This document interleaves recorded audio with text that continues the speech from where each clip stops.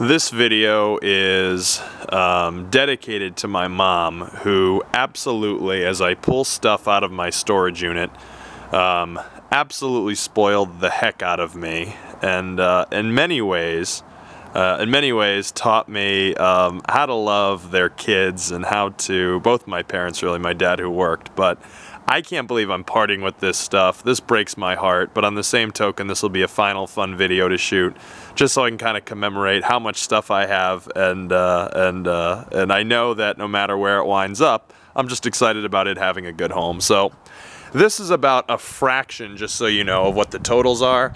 That's my storage unit with boxes and boxes of more stuff, but it's getting dark and it's freezing out here, so what I'm gonna do is walk you through what I have, and and you can assume whatever you see, I have lots more in that storage unit. So first off, I want you to know I got about 1,000 sets of Legos here. Maybe not quite that many, but we got smart. We do have a whole box. This box is about 2 feet high, by the way. Mikey, all right, I spelled my name right. Those are all the Legos that are just free Legos and random Legos. We do have sets. We got smart at a certain age and we said, hey, what if we actually put them in bags with the instructions on how to set these up. So I do have, in this case, pirate Legos, all the pirate Legos with all the big sets. You know how each set had one major Lego? Well, that was always the one I'd get for Christmas. This is cool. This is that huge, really big pirate ship. I actually have the whole pirate ship sets in there. Then over here we have a lot of space Legos, Blacktron, which is funny because they would never nowadays, in the world of political correctness, call Legos Blacktron. But I have all the Blacktron Legos, which is pretty cool. Old school castle Legos. There's the the nice big set for the castle Legos. There's a shot of it right there. Old space, new space, M-Tron, which had the magnets, just Legos galore. These guys are like hologram frickin' figures that I don't know what the heck they're from. But they were cool, and I think I had all 5 of them or 6 of them. Who knows how many of them there were. Probably short-lived. I'll probably sell them to somebody for like $1, and they'll probably be worth like $10 million one day. Probably not, but here we have all my Teenage Mutant Ninja Turtle figures out of the boxes, unfortunately, but would love to give these a good home. I wonder if these guys fight. Yeah, the Ninja Turtles are going to beat the hell out of these guys. There's Casey Jones, and I have all the little bow staffs and stuff with these as well in a bag. Now I have plenty of, I have all these stuffed animals, and I wasn't a sloppy, like slobbery kid with like diseases that I got all over them. So if somebody wants to take these, normally you get discouraged from getting stuffed animals from strangers, but these were in immaculate condition, and I don't think I even put these on my bed. They were more up on the shelf, collectible. Same with all the South Park characters. Got a bunch more in there, but these are 2 that I pulled out. What's up, Chef? Too bad about Isaac Hayes. I was real sad. I was into Garfield books, and I literally have, what number is this? His 7th book? I think I literally have 1 through 45. They're not coming with me where I'm going, so would love to give him a good home. By the way, this is before the days of the show The Hoarder, but I think it's safe to say that in my collectability, I was quite the hoarder. This was the one thing my sister collected. She collected stickers. She's 40 now, and for some reason, I still have these. And some of these stickers are pretty cool, so if you're into old school stickers, you'll never be able to guess what her name was. It was Charlotte, so just kidding, Mig. We have every Dr. Seuss book in the world.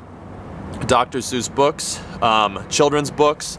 We have about 100 of these too, and I don't even know what these are, but they're characterized by the little gold like binding, which is fun. Sesame Street books, I don't know, but I loved the trucks.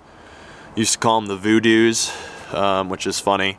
Little Black a Pony. I don't think I ever read this book. My dad probably didn't want me to have this. He's like, what the heck do you have that book for?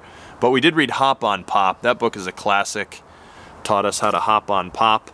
It's funny because I have a lot of these flashcards as well. You see the multiplication and the time ones. Some of the kids that we went to school with went to Kumon Math and got like to be super geniuses, and our family couldn't afford to send me to Kumon Math. And the irony of it is, now I know why. But these flashcards are awesome. I did get perfect scores on all my math SATs, so you don't need Kumon math or a $10,000 SAT prep. Just buy these damn flashcards, which back in the day they were $1.99. So I'd love to give those a good home. I have 20 sets of them.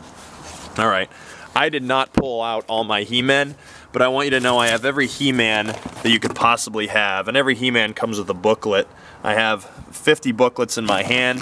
You see Battle Cat, and all these. I literally, it's gonna get dark soon, so I couldn't pull out all my He-Men, but I have more He-Men than you know what to do with. So if you're a He-Men collector, for the love of all things holy, you need to come down here and check out all my He-Men, because He-Man rocks. So does Starcom. Those were fun. I remember playing with those a lot. Those were great. I also, later on, as I matured in my taste, I got into X-Men. So I have all of the X-Men figures. There's Cable, there's Gambit, Iceman. That one actually turns, well, he used to turn blue when he was cold. I got to imagine he'd be blue right now because it's freezing out. Maybe there's a chemical where that stops. I have all the accessories for said X-Men, and I saved all the boxes.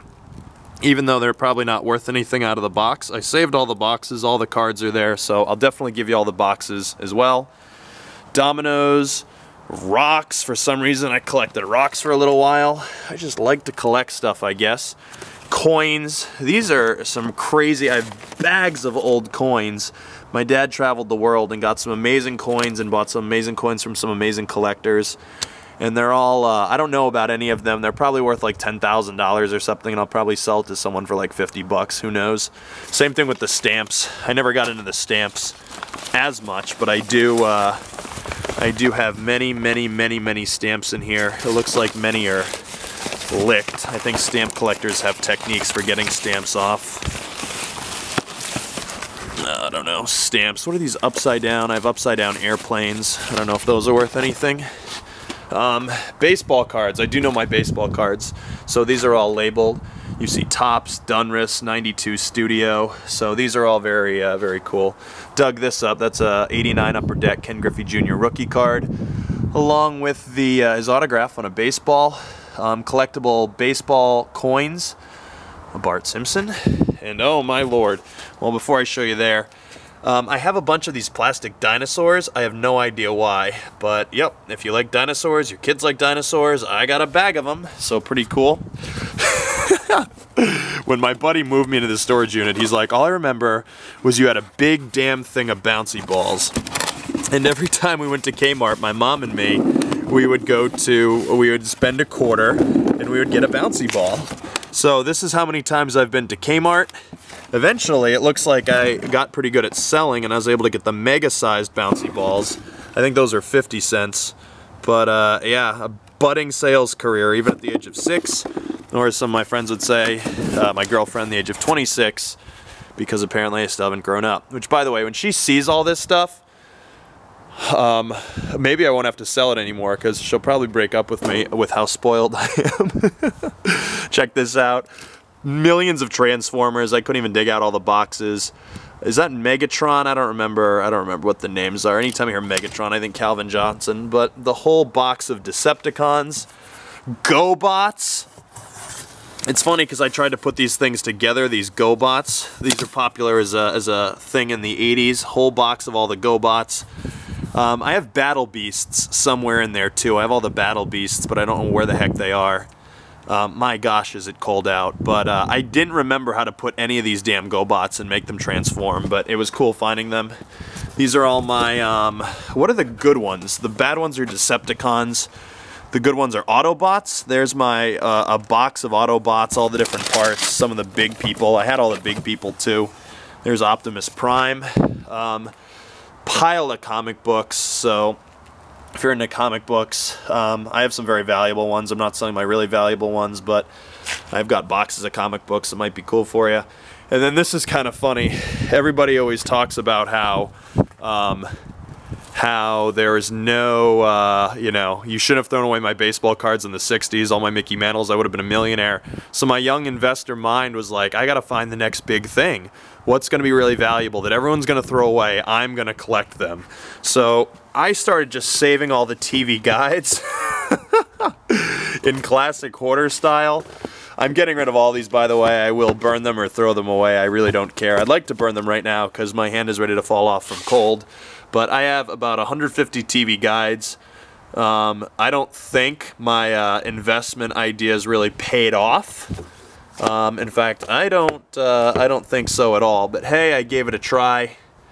Why not? At least I was trying to get wise there. Oh my God, Hanson! I think that's a great way to end this video with that. So, tons of stuff. If you want to come down, check it out. I'd love a super collector to take a lot of this stuff off my hands and give it a good home, because that's really what I care most about. And I just want to say one more time, thank you, Mom and Dad, for spoiling the hell out of me.